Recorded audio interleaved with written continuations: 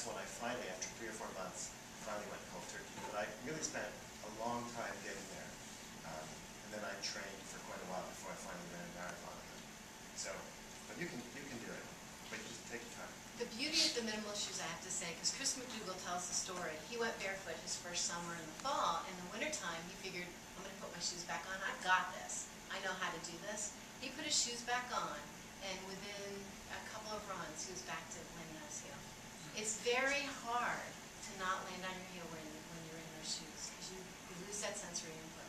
So this is why I really love the fact that these minimalist shoes have really started to proliferate, and you have options now for the wintertime. But there are also, I just want to add, there are people who do wear standard running shoes, do land on their heel, and they're not getting injured. Yes. And if you're one of those folks, if it ain't broke, you don't have to fix it.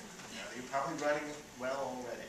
So, you know. Your impact peaks and your load rates are probably low, would be my guess. So this is, you know, if you're not injured, don't worry about it. That is if you've been running for a long time. But if you're ramping up, so when people get injured is when they start increasing their mileage. And they decide, all right, I'm finally going to run that marathon. I'm going to run that half marathon. They increase. And then there's little problems that they haven't quite been noticing. That's when they start emerging. And that's when it's time to start thinking about it. So, somebody had a question about that. Yeah. I was wondering, do you have any ankle or foot exercises you would recommend to sort of to strengthen? There's lots of exercises that you can do. I think going around the house barefoot is probably the best exercise. So just going barefoot and using those muscles. But certainly you can do things like towel curls, where you put a towel on the ground and you use your flexors to try to grab the towel.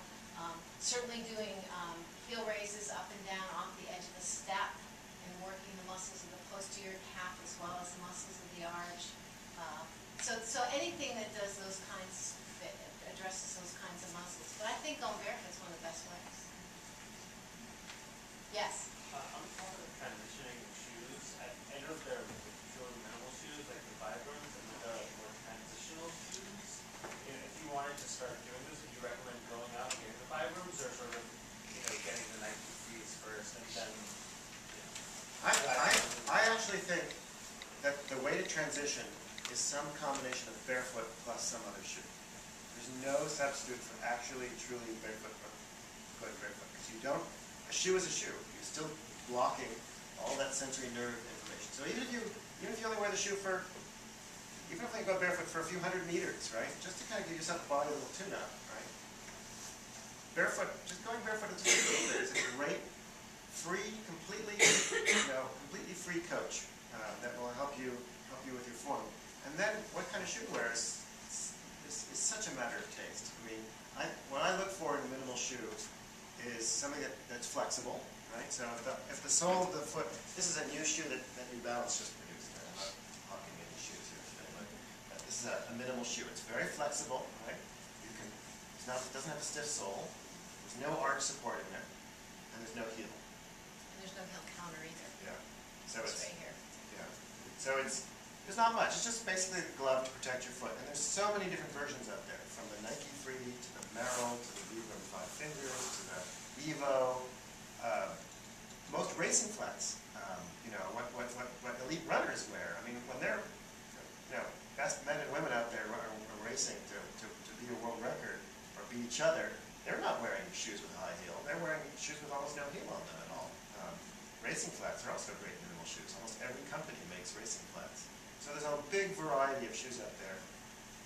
It's just too personal to advise you. I mean, I have about 8 or 9 different minimal shoes that I've all worn and do wear. I have a few that I like a bit more than others, but everybody's just different, and I would hesitate to give them advice. What about Newtons?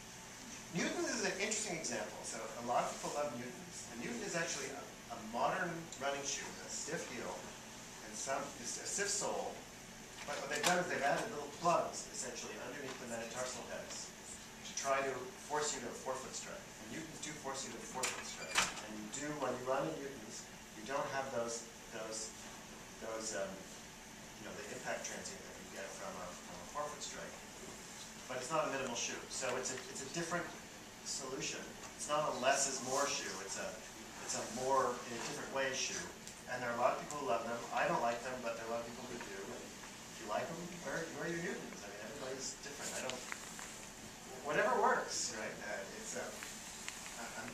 not comfortable with sort of, I have lots of people, friends who wear their Newtons and love them.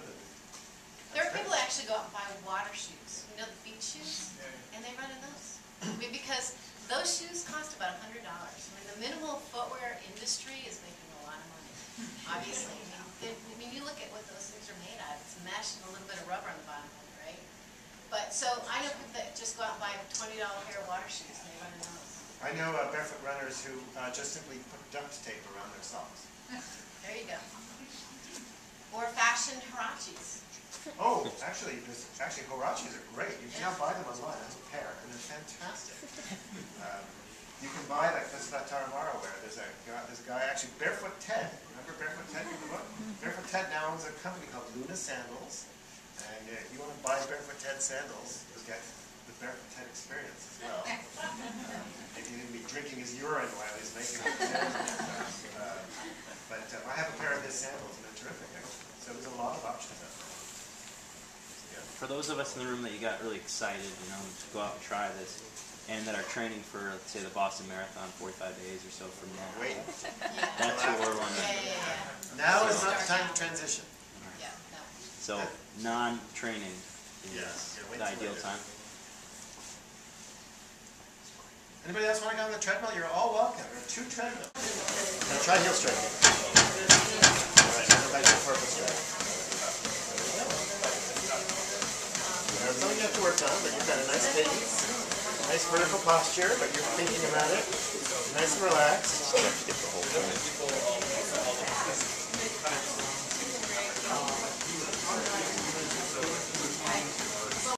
Here, now just do heel straight. See how you can take this now slows down, that's fine. It's not very hard. You don't have to do it. This might be an obvious question that I'm missing, but if everyone wants Oh, my pleasure. thank you. You got it? Yeah.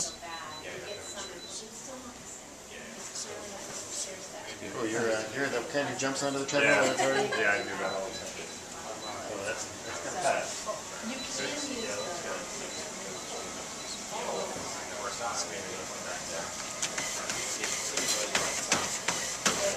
Now that, you have a way too slow pace.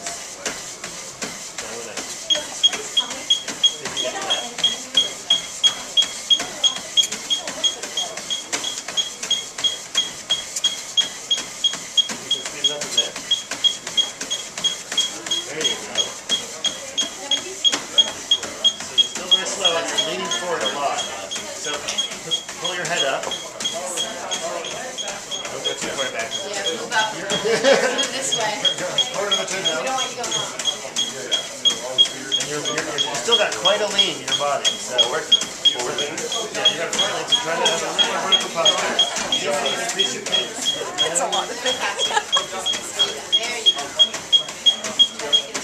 There you go. You see how different that is? Shooting off the back. We just talked you into classic form. But you start off with a really serious lean. So I got Very slow pace. I'm like the orthotics woman. Yeah. Should I get rid of this? Many people are given orthotics, and once the What did you say those were called? Go on to Amazon and type metronome. I noticed that I changed the law. Awesome. Great. Thank you.